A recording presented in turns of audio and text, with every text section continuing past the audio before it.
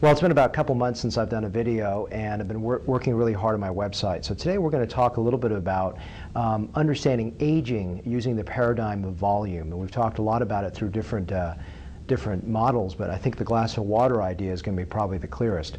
The idea is we just lose volume as we get older. And it's not a question so much of gravity and wrinkles and folds, but just ongoing volume loss that can be accelerated through either a lot of sun, some smoking, childbirth actually, stress, weight loss. There are a lot of things that can accelerate the aging process in the face from a volume perspective more than anything else. So I want you to understand how I conceptualize aging from a glass of water, okay? So when we're young, our glass of water is very, very, very full. It's in fact what we call baby fat. It's just brimming over with fat, full, full, full. In fact, that baby fat persists through our teenage years into our early to mid-20s.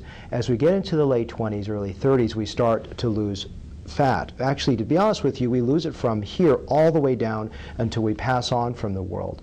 And so the concept is that a lot of times when women in particular pass about 35 years of age and they reminisce about when they thought they looked the best in age, a lot of women don't particularly care to be back into their early 20s or late teenage years because there's a lot of baby fat on the face, even if they weren't fat. And the concept is that if it's a linear loss of fat from the time you're born all the way to the time that you pass on from the earth, and that ongoing volume loss of especially around the eyes and the cheek, that is something that is the principal reason for aging, even in your 30s and in your 40s. And so the concept is when we get to a point, maybe this is too full, but if we get down to there, that could be just right for us. So sometimes there's too much baby fat. And so my goal is when we age the points, let's say it's here, then I refill it up to there. But the understanding is that we're a constantly depleting glass of water from top to nothing. And so people always ask, if I do a fat transfer, is that permanent? And the answer is yes and no. And the yes is the fact that if you've come down your glass of water to about here, and I refill it to there, you're going to just continue to lose a little bit each year as you go back down. You'll always have more water in the glass than before, but that glass of water will continue to deplete in a very slow rate. You know, each year you lose a tiny, tiny bit.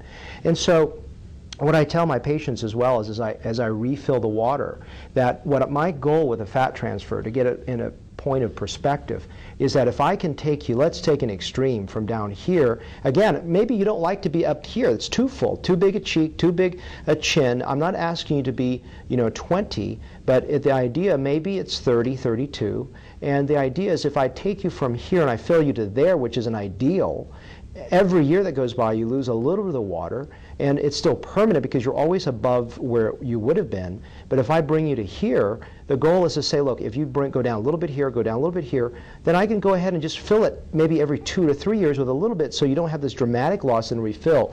And how do I do that? The way that I do that is using Perlane or Restylane, and just using, instead of what I usually use to truly rejuvenate someone and try to match a fat transfer, I just use one syringe instead of 4, 5, or 6 to get the rejuvenation through these micro changes that occur over maybe every other year, every 3 years. My goal is not to come back and do a fat transfer within 1 to 2 years, but maybe within 7, 8, 9, 10 years later, depending on the amount of aging, and only to do that in the context that if you really want to do that, because once I've created the baseline there, I can come back and just top off the water a little bit with a little bit of product in the office, and that's a really beautiful thing, so that your glass of water never goes like this. Again, you just sort of stay there, and I don't have you dramatically come down. I just sort of keep you there.